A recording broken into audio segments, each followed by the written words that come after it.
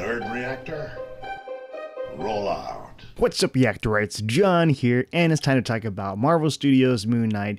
This is a series starring Oscar Isaac as Moon Knight, and this series is probably the darkest and scariest and the most brutal for a Marvel Studios project.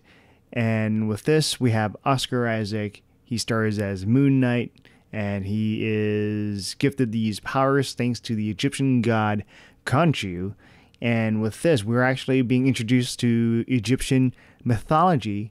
But with this one, it's different compared to Thor, where with Thor, it introduces us to Norse mythology, but the gods are from another world, and they just happen to visit us. But with this one, these Egyptian gods are actually in our world, and it feels like they can just shape things and really change things in our world, making them the most powerful beings on Earth so far in the MCU.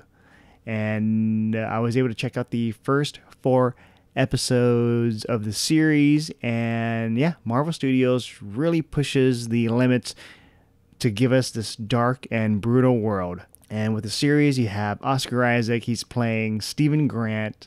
He's a British museum gift shop employee, and every night he straps himself up. He's been going to different places. He can't really control what's happening to his body because, as it turns out, he has dissociative identity disorder, and that means there's other personalities inside him.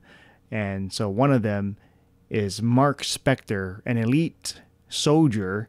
And to make things worse for Stephen Grant, there's also the superhero by the name of Moon Knight that also resides in him.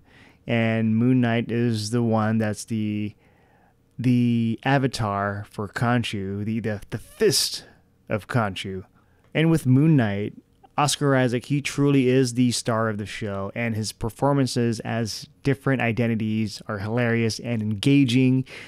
As Steven, he's socially awkward but endearing, and as Mark, he's serious and focused. And it's a combination that creates some really fun moments and superhero quirks for these characters that's all just trying to live with each other and trying to balance things out.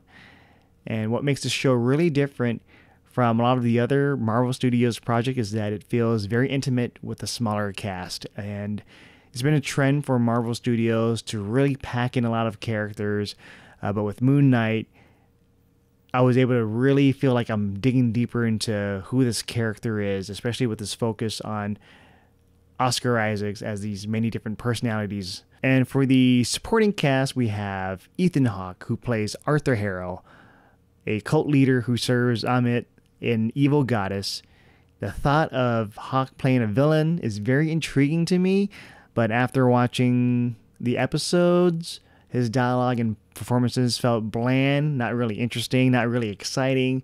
And then there's May Calamawy as Layla, and she is someone from Spectre's past who helps both Steven and Spectre in the series. And she plays an adventurer who can handle herself, but she shares the same fate as Harrow in terms of being a dull character. And I just feel like the characters, they just weren't written in an interesting way. And I think that's due to the series really trying to focus on the different personalities to really make Oscar Isaac shine as these characters. So there are other Marvel shows and films that have really pushed how dark things can go. For example, Daredevil, which was on Netflix and now it's on Disney Plus, and also Blade. But with Moon Knight, Marvel Studios is pushing the boundaries of how scary and brutal things can get.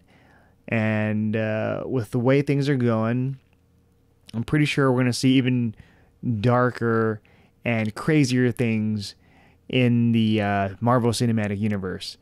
And with Oscar Isaac, he's charming and he's wonderful as a tortured individual with DID. And the smaller cast allows audiences to really focus on his adventures. And just seeing the Egyptian mythology in the MCU, it's a sight to see. And Khonshu is a marvelous character opposite of Moon Knight, and it does remind me of the relationship between Eddie Brock and Venom in the Venom movie. On the other hand, Ethan Hawke as Harrow just isn't an interesting villain, and the story loses a bit of steam in the middle section.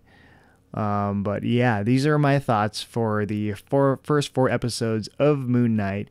And once the episodes come out, let me know what your thoughts are on the comments below. With that said, I'm John, and I'll see you guys next time.